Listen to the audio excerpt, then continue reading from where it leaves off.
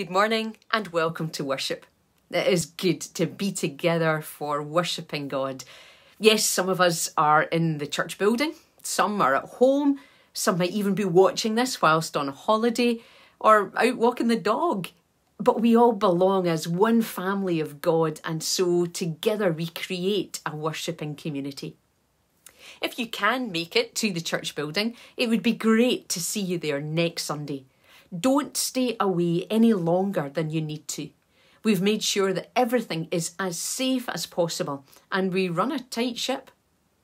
The creche is up and running, Jigsaw, Epic and Crossover are meeting in person, and worshipping there together in person is to be encouraged. So do come if you possibly can. Phone to book your place.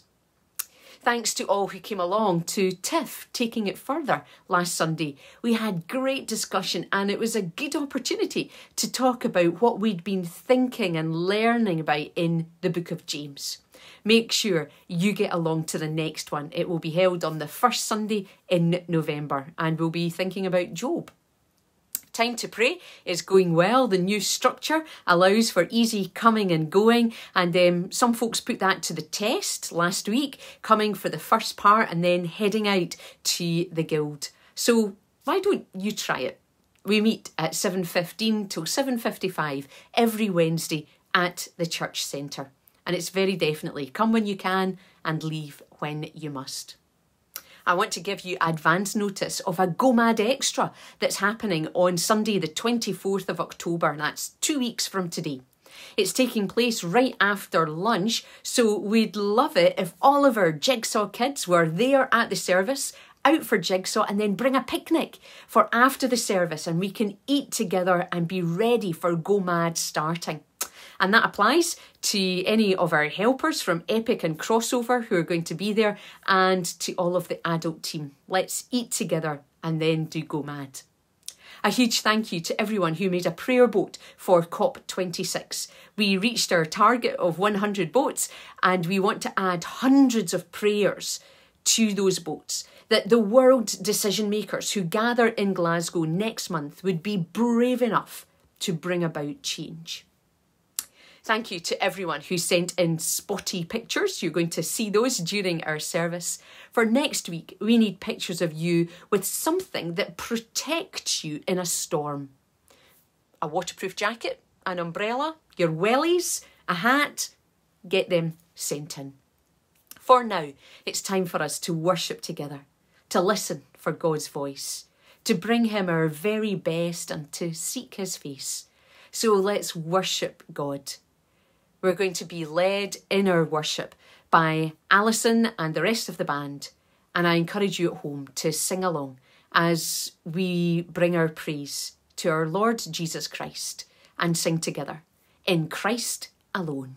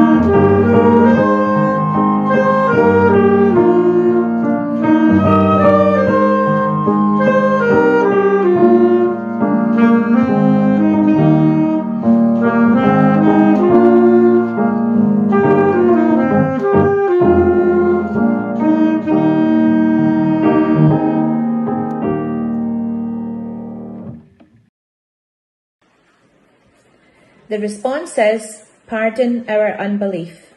Lord, we believe, pardon our unbelief. Let us pray.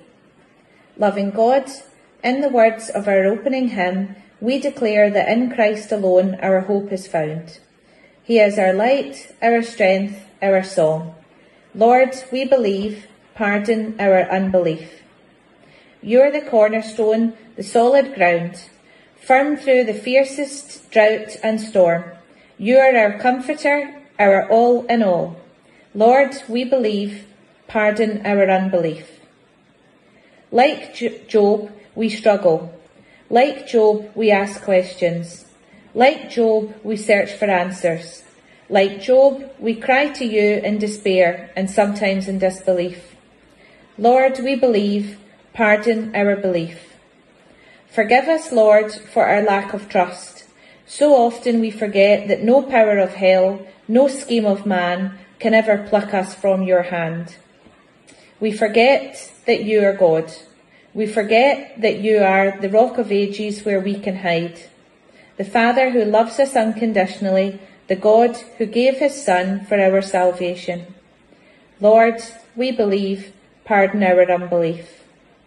Open our eyes to see your glory. Open our ears to hear your wisdom. Open our mouths to sing your praise.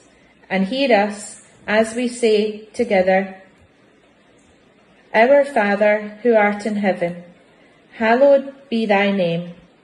Thy kingdom come. Thy will be done, on earth as it is in heaven. Give us this day our daily bread, and forgive us our debts as we forgive our debtors. And lead us not into temptation, but deliver us from evil. For thine is the kingdom, the power, and the glory forever.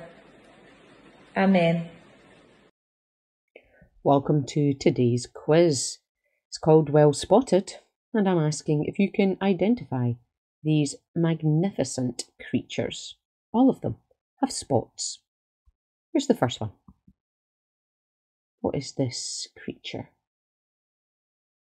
And if you said hyena, then you have got your first point. Well done. Here's number 2.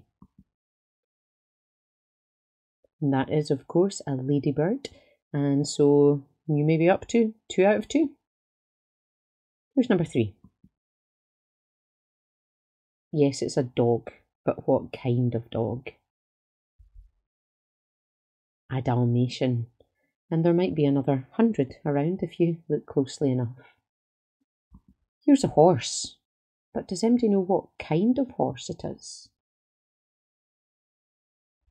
I wonder if any of you said Appaloosa. And if you did, you've just got yourself a 4th point. Here's a cat, a big cat. What kind of big cat is this? I hope you recognised it as a leopard. And here's a fish, but do you know what kind of fish it is? This magnificent fish is a spotted scat. And look at the spots on this bird. What kind of bird is that? Did you say peacock straight away? If so, well done. We're on to another cat. What kind is this? Not a leopard this time. Indeed it is, a cheetah. Well done, everybody. We're on to our 9th animal. I wonder if you say this one straight away. Yes, it's a giraffe. And some giraffes have got bigger patches, spots, hexagons than others, but they're still spotty. Here's another spotty animal. Did you recognise this as a salamander? If so, you've just earned your next point. And that's us seeing 10 creatures. Here's an 11th. Yes, it's a butterfly. But did any of you say that it's a speckled wood butterfly?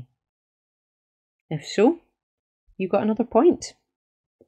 I wonder if any of you have got 11 out of 11. Can you get to 12? This is our final one. Who's this creature? Do you remember Job from last week? That's right, we left him covered in spots. That's not how the story began, of course, with Job. At the beginning, he was a good, healthy, wealthy man who had oxen and donkeys and cattle and sheep and camels and sons and daughters. And then all of them were taken away. And he was given boils from the soles of his feet to the top of his head instead. And yet still, Job found reason to praise God.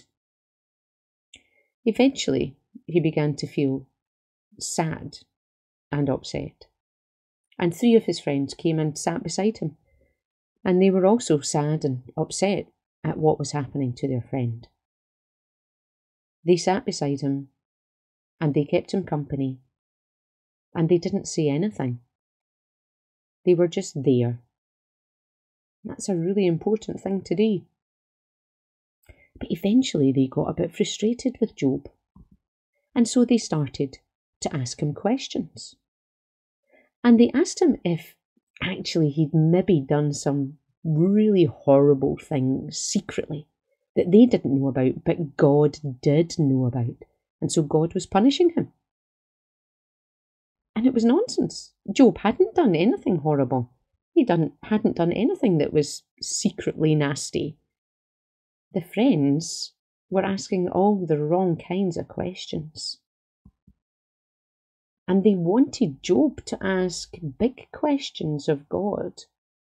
Not big questions like, where does the sun go when it's dark? Or why don't we eat ice cream for breakfast? Or why can't I see my eyes? Or have you ever thought of asking an adult, what did it feel like on your last day of being a child? No, those were not the kind of big questions that were being asked in the book of Job. They were asking big questions of God and how he could let Job go through such horrible, horrible suffering. Job had lots of questions for God, big questions, but he didn't know how to take them to God. And so instead he said things like, it's not fair. God has no right to treat me like this. God makes my heart sink. I'm completely in the dark. And that was okay, because God heard Job saying those things too. And God cared, and God was going to make a difference. And when we can't think of the right thing to say, we just need to be honest and say what we're feeling to God. And he cares for us. He listens, and he promises he'll be with us, and that he'll never let us go. So let's sing about that just now. Nothing's too big for God's power. Nothing's too small for his care, because he cares for everything. Nothing's too big, big, big for his power. Nothing's too little, little for his care. Nothing's too big, big, big for his power. Nothing's too tiddly, little for his care. Nothing's too big, big, big for his power. Nothing's too incy, wincy for his care. Nothing's too big, big, big for his power. Nothing's too teeny, weeny for his care. He is God of the big, God of the little, God of the stuff, somewhere in the middle, the King of moving mountains, loves you more than you will ever know.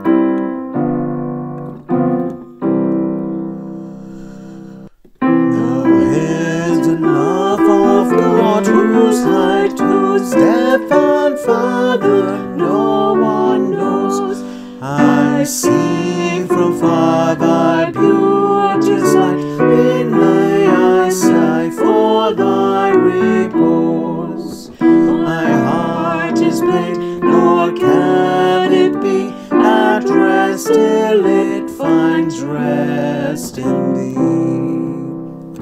Thy secret voice invites me still, thy sweetness of thy yoke to prove, and fain I would, but though my will seems fixed, yet wide my passions rove.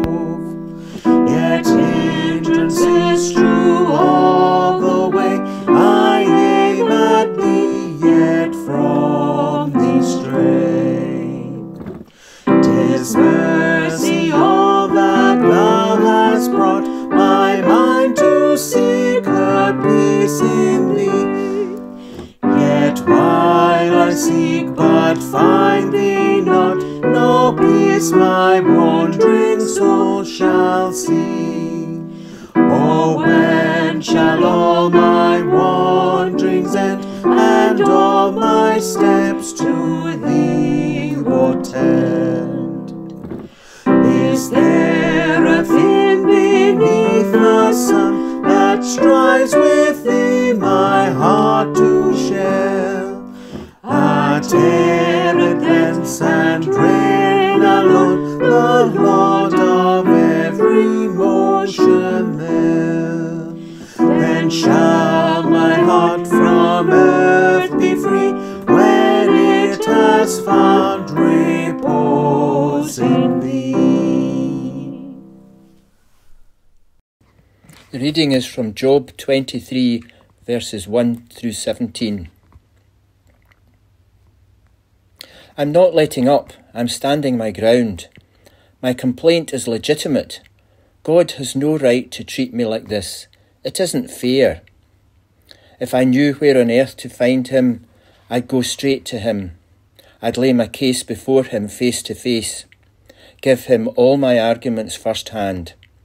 I'd find out exactly what he's thinking, discover what's going on in his head. Do you think he'd dismiss me or bully me? No, he'd take me seriously. He'd see a straight living man standing before him. My judge would acquit me for good of all charges. I travel east looking for him. I find no one. Then west, but not a trace. I go north, but he's hidden his tracks. Then south, but not even a glimpse. But he knows where I am and what I've done.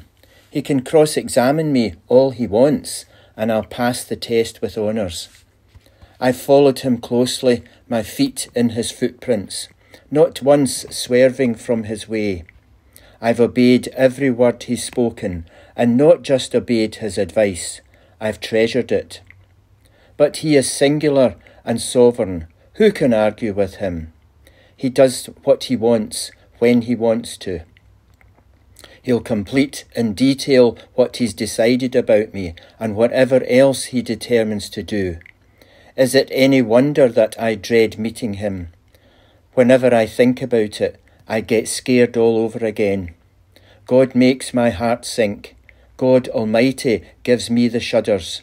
I'm completely in the dark. I can't see my hand in front of my face. Amen. Thanks be to God.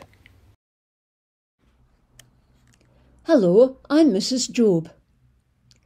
Now, you're not told my first name, but that's not unusual, is it, in biblical literature? Mrs. Job will be fine. I'm pictured here doing what I'm famous for, telling my husband to curse God and die.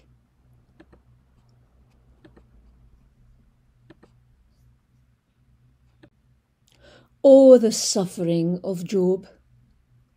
My beloved Job. He's lost everything. His whole livelihood is in tatters, and our 10 children are taken from us. Now he's covered in these awful boils. His friends, of course, think he's been up to no good. He must have sinned. We all thought that way. Bad things happen to bad people. But believe you me, Job was no Mr. Mischief. He was a good man, through and through.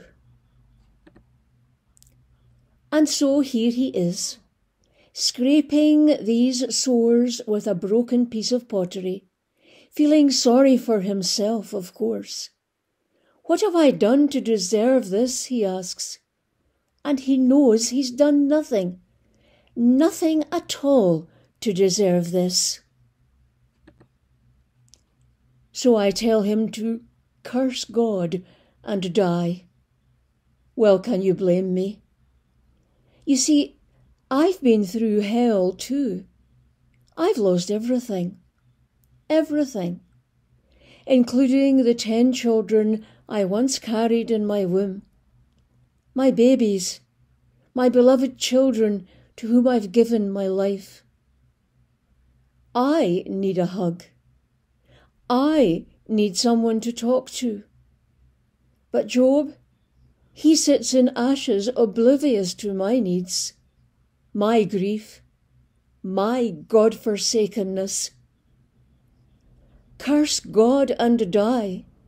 Yes, I've lost everything, including my husband, it seems. It would be many centuries later that John Donne would write these famous words. No man is an island entire of itself. Every man is a piece of the continent, a part of the main. If a clod be washed away by the sea, Europe is the less. And therefore never send to know for whom the bell tolls. It tolls for thee. Oh yes, and the bell has tolled for me. I suffer in silence, apart from that terrible outburst, of course, while Job sits on his ashes and bemoans what's happened to himself, and only himself. I've been looking for paintings that depict our situation. There aren't very many. I've come across one by a French artist, and I'd like to share it with you now.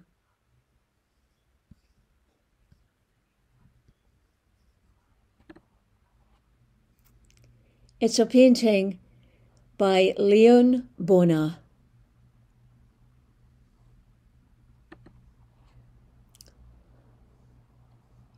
Looking at this painting, look for 3 things. Look at Job's suffering, his nakedness. Look at his sincerity, his open hands. Look at his stability. The whole painting is in the shape of a triangle. 3 S's. Suffering, sincerity, stability. First of all, suffering. The artist depicts our suffering with nakedness. When we suffer, we're laid bare. When we suffer, we are stripped of everything. This was a kind of Gethsemane for us, the kind of suffering that Jesus himself would go through. Suffering, perhaps, that you have gone through as well. Suffering that many of our brothers and sisters endure daily. Secondly, sincerity. The artist depicts Job's sincerity with his open and empty hands. It reminds me of the words of a hymn that you sing. Nothing in my hands I bring, simply to thy cross I cling. Naked, come to thee for dress, helpless, come to thee for grace. You know, sometimes we're not sincere before God. The book of Psalms is a prayer book, and it's full of laments, telling God how we're really feeling, being angry with God, disappointed with God, shouting at him, "It's not fair, God." Curse God and die, I shouted. I think God understood, don't you?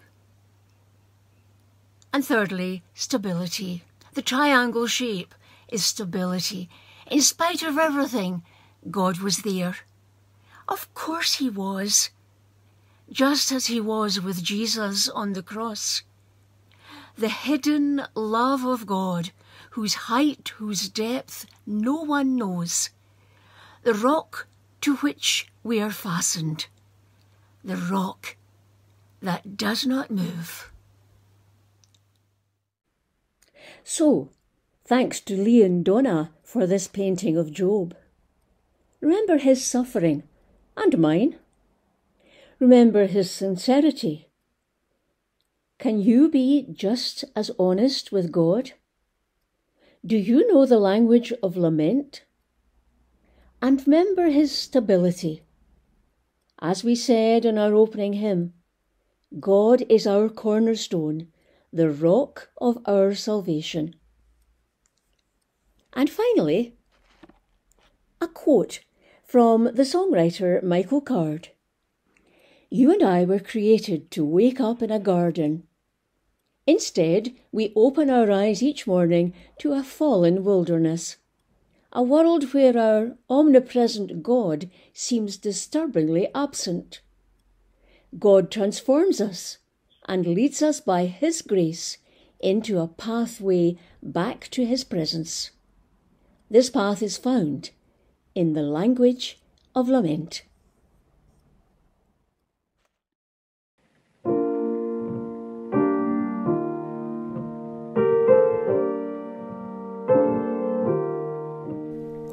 Out of the depths I cry to you.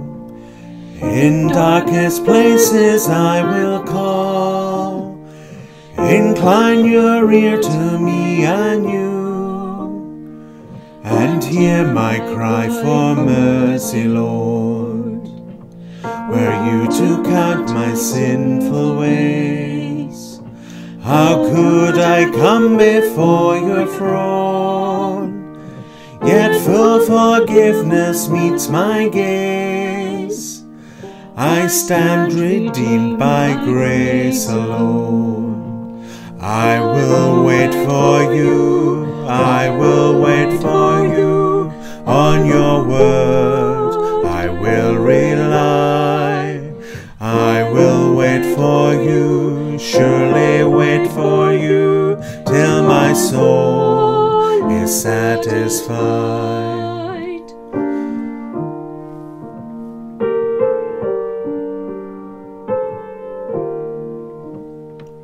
So put your hope in God alone.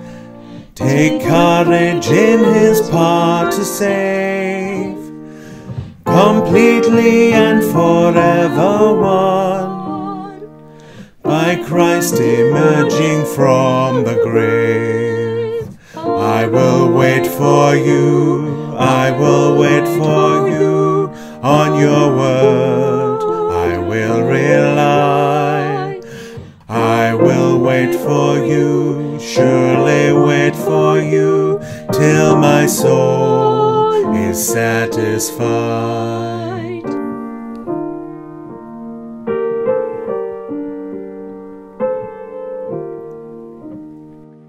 Now he has come to make a way, and God himself has paid the price, that all who trust in him today find healing in his sacrifice.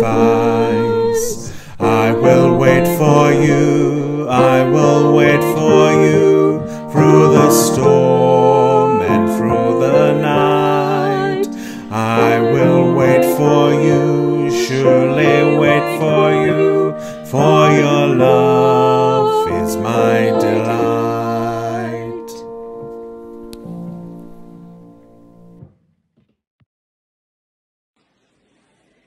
Longing for peace, our world is troubled.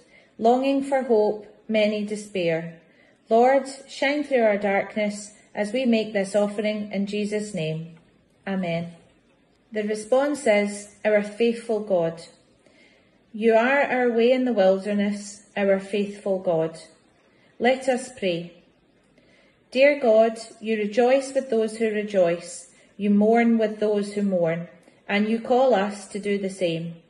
Help us to come to you today with honesty and openness, sharing our sorrows and knowing you comfort. You are our way into the wilderness, our faithful God. We are sad because some people feel forgotten and unseen. May they know that they are remembered and seen by you, God. Help us to partner with you to remember the forgotten. Search our hearts to reveal those we hide our faces from, the outcast, the stranger, or the homeless. Change our hearts that we may turn our faces towards those people and see them as your beloved children. You are our way in the wilderness, our faithful God. We worry about COVID, about our National Health Service. We fear for those who are sick, for all who are affected by the cuts in universal credit. How long, O Lord, must the poor suffer? How long before our brothers and sisters everywhere have access to clean water and vaccines? How long, O Lord? You are our way in the wilderness, our faithful God. We are concerned for the planet. Our prayer boats remind us that we are all caught up in a storm, but we are not all in the same boat. We think of our brothers and sisters who suffer more than we do. We worry about COP26, about security in our beloved Glasgow, and about all the delegates who will travel here. What can we do in the fight against climate change? You are our way in the wilderness, our faithful God. Loving God, how can we be like Job, who never stopped trusting you? You are our way in the wilderness, our faithful God. Amen.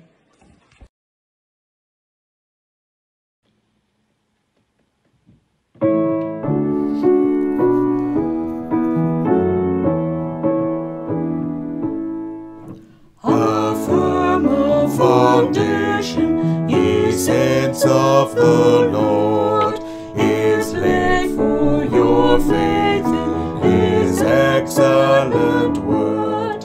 What more can he say than to you he hath said? You who unto Jesus for refuge have fled. Fear not, he is with thee. Oh, be not dismayed, for he is thy God and will still give thee aid. He'll strengthen thee, help thee, and cause thee to stand, upheld by his righteous, omnipotent hand. In every condition, in sickness, in health, in poverty's vale, or abounding in wealth, at home and abroad, on the land, on the sea, as thy days may deem, will they strengthen ere be. When through the deep waters he calls thee to go, the rivers of grief shall not be overflow, for he will be with thee in trouble to bless and sanctify to thee thy deepest distress.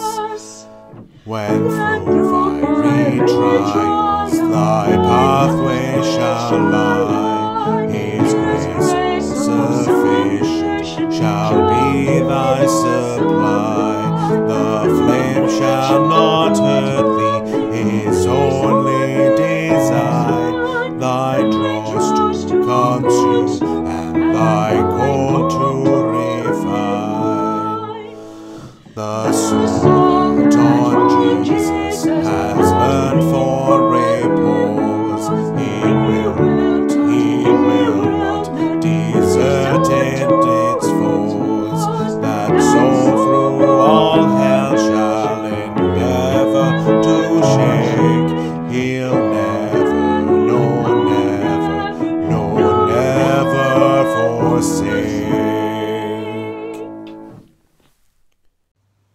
And so, like Job, may you and I be truly honest with God. Bitterness will become forgiveness. Apathy will become action. Cynicism will become enthusiasm. Honesty with God will transform your life and mine. And may the blessing of God Almighty, the Father, Son, and Holy Spirit be with you now and always. Amen.